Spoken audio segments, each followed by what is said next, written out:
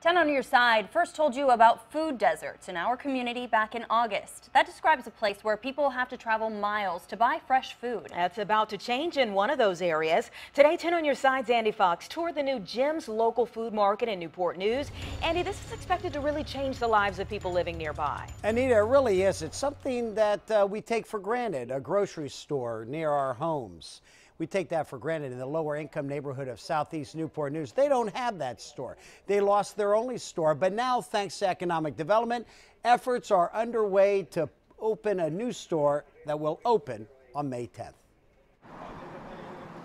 Think about this. The Fresh Fry, Jefferson Avenue, closed June 2014. Not until May 10th will the Southeast neighborhood have a full-service grocery store. It's called Jim's Local Market, and this is Jim. And then the first 4 doors of the stand-up over there will all be produce. 29,000 square feet inside, including local and fresh produce. So the bakery will run along right to this corner right here.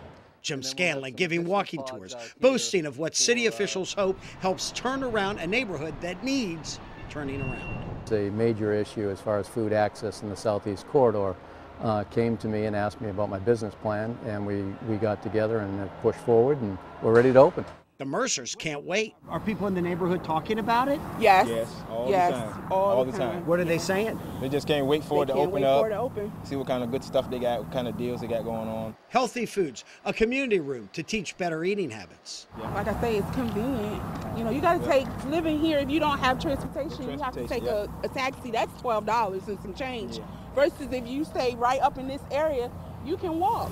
You're seeing firsthand how a delivery works. There'll be a new bank. Bayport Credit Union is going to be taking this space right here. Most importantly, Jim's Local Market is about improving the quality of life for thousands of Newport News residents, and people are stoked. I want to just be normal for your interview, but I will be tap dancing when I get out of the store. And that is Councilwoman Tina Vick. The new store will bring 20 to 25 full-time jobs and 30 to 35 part-time jobs. A Newport News approached Jim Scanlon about this grocery store idea after hearing him speak about the importance of stores in areas known as food deserts. He did that in Richmond, where there are no nearby grocery stores. That's when Newport News reached out to him and said, hey, maybe you can open up a store like this in our hometown. And that will happen on May 10th. In the newsroom, Andy Fox, 10 on your side.